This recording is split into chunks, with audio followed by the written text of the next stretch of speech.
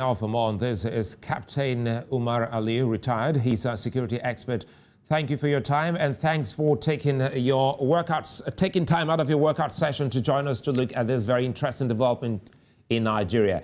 Now, quickly here, while Nigerians welcome the recent release of abducted students, albeit in batches and trickles, parents have been concerned about the insistence of ransom being paid. But for these parents, they say no ransom was paid. So how do you see this new development or this new twist? When you see a situation where parents gladly having their children insist no ransom was paid, it shouldn't come as a surprise. Don't forget, there are still other children. There are still other children being held in captivity. So the parents may not want to make any statements or, come short of their agreement with these kidnappers to the detriment of other children who are still within the kidnappers' dens. But then none of this is coming as a surprise. This was all foretold, and you will agree with me, Suleiman, because some of the time we did this together. Time was when 4 years ago we said, or I said, the threats were becoming bolder. And indeed, we have seen over the past 2-3 years that they're getting bolder. They're not only going after government officials, senior military officers and their families, they are going after children too. They're going after children.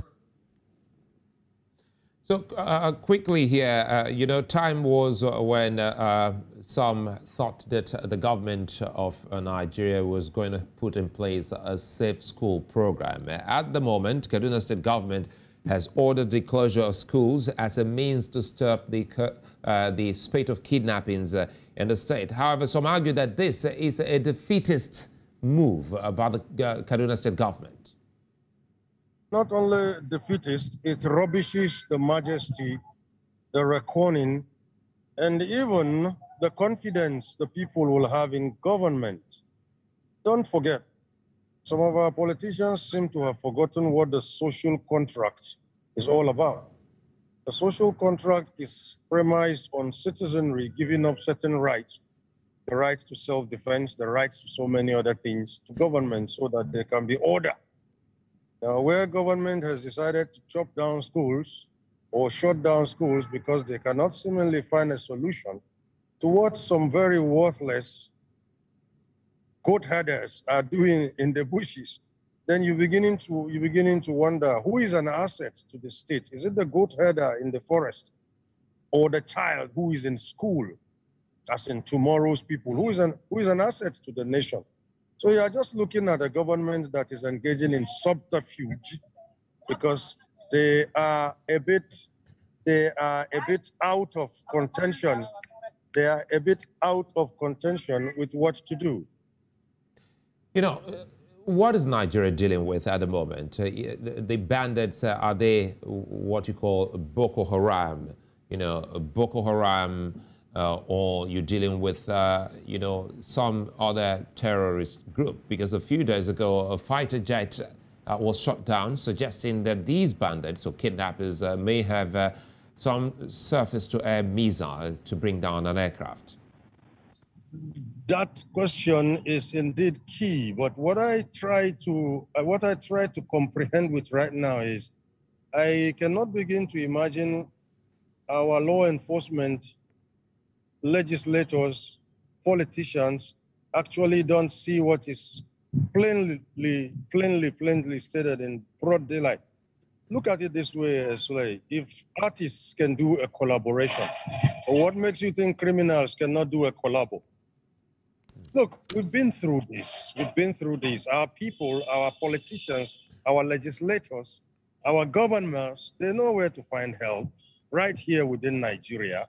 But somehow that ego, that gregariousness, that sitting in your high saddle that comes with political office and probably law enforcement agencies is what is giving these little riffraffs and urchins in the bushes the guts to do what they do. As I told you, 5 years ago, we did this together. I told you, from my dashboard at Goldwater, they were getting bolder.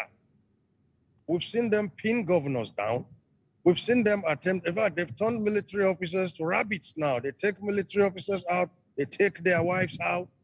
So exactly what are we talking about? You know, solutions are far-fetched. Before we quickly wrap this, talking about solutions, I recall then years ago you had also warned Nigerians about the movement of these people from Nigeria's northeast. Now we have seen them in Nigeria's northwest, and we've seen also pockets of kidnappings in the southern part of Nigeria. Is it safe to say these same people are making incursion towards Nigeria's southern region? Of course they are. It's a lucrative business for them. I recall I once made it from Seme border to Aflao, and I never went through the roads. I never went through the roads. I did it with a map and a compass, and in some time where I could find network, Google Earth. Now you're talking about people who cannot even spell pen. Some of them cannot spell the guns they hold. They are illiterate, they're not educated, but they know that, you know what, if we can herd some school children in, is the fastest way to make 100 million. It's lucrative, and our space, our nation's space seems to be the ground for making that kind of money. So if they come in and they trend from the southwest down the northeast, you just mentioned it. They keep going as far as it gets until we flush them out. So quickly here, let's wrap this up. What should the solution be now for a country that has been fighting insurgency for over a decade now? For over a decade now, 11 or so years, or even more, we've been fighting insurgency.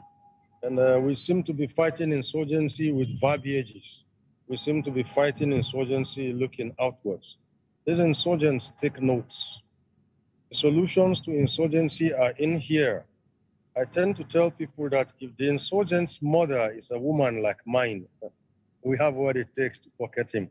It's left for the law enforcement agencies to swallow their ego and look inwards. Nobody wants to antagonize them. We just want to make our home and country safer. Whether they can do it or not is not about verbiages and whatever. It's about what the people see on ground at the outlays of our country, in the mud huts and the villages. Those places we call ungoverned spaces, are they really ungoverned? That's my own solution. If they know where to find solutions, if they want solutions, I'll leave it at that for the evening, Sule. Well, retired Captain Blade Umar Ali, many thanks for speaking to us.